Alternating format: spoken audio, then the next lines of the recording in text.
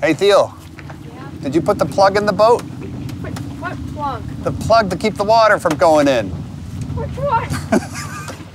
Theo, if you drift off, you know how to start the boat, right? Maybe. Getting out on the water and fishing is a big part of what I do.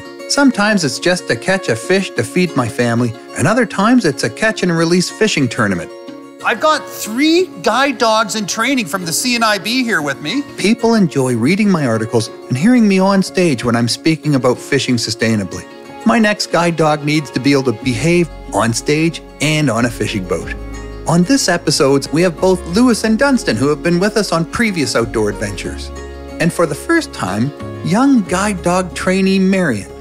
Marion is a 13-month-old Labrador Golden Retriever mix, and I'm told she has beautiful brown brindle legs.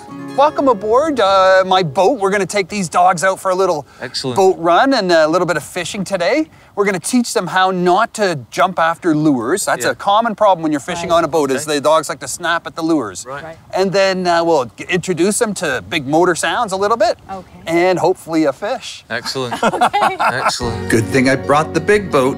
Lots of room for 3 dogs, my son Theo, and 4 adults.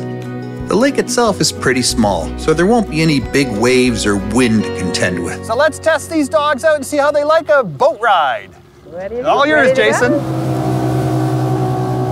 Hang on to your hats, you guys.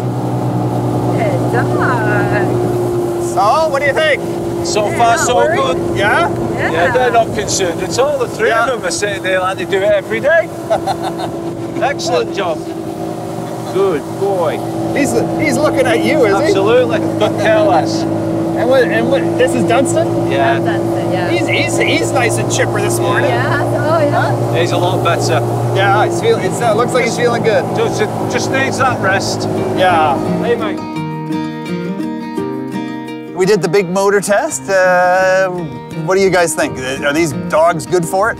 I just keep repeating myself, don't I, mate? I'm just so impressed with these dogs. You know, Yeah. they've all taken that in the stride. Yeah. Not one of them is concerned. You've got 2 sitting up, 1 lying down. You know, I've had dogs that have reacted to different types of motors and bouncing and shaking and clacking and cranking, and you never know, right? You never know how they respond. So it's you know, and it's disappointing when you get on a train and the dog's afraid of the train sounds or the wheel sounds on the tracks, or on a plane and the dog's afraid of the motor on the plane, and you don't know until you do it. So you know what I want to do next is I want to get a lure onto one of the rods, and I'm going to cut the hook off. Yeah. And I just want to pretend it's a lure and I'm casting and we're dangling it in front of their noses. Right. Yeah. It's so important that these dogs never bite a fishing lure. And you hear about it all the time, dogs coming into the vet with a fishing lure in their mouth, because you know, you play catch with a dog, with a ball or a stick, and they see that, and they see you moving your arm as if you're throwing it, and they just think it's a toy. Now, time to assess how the dogs react to fishing. To be on the safe side, I've removed the hooks from the fishing lures. This is mine. Mine. Look, no. No. Good. No, mine. Good boy. Now, I'm just going to turn my back on him and let it hang there for a sec. Good dog. Good dogs. No, they're not. That's they're on not taking the bait. Sherman's ears. What's this, mate? Lewis. Look, Lewis? see? Good boy to leave it. Let me cast back and forth a bit. Okay, yeah. Pretend to cast a bit.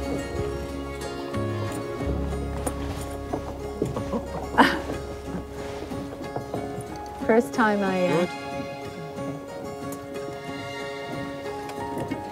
Good dogs. Well, I think they did well. Really Can't well. believe Good dogs. So if someone was doing that, Yeah. like at home, Yeah.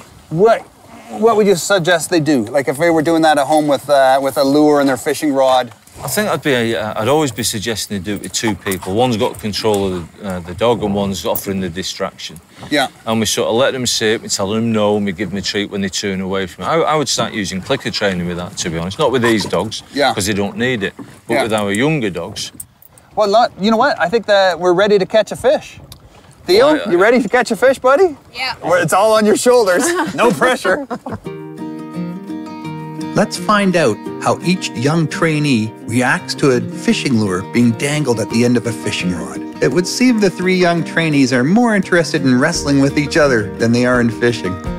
With 3 of us, Jason, Theo, and myself, now fishing with real lures, I'm pretty confident it won't take long before we catch a fish. Oh, there's one. Fish on. Spot on that one. That's a good one. Theo, get the net. Hold him there. Wow. Good job. Good job. Okay.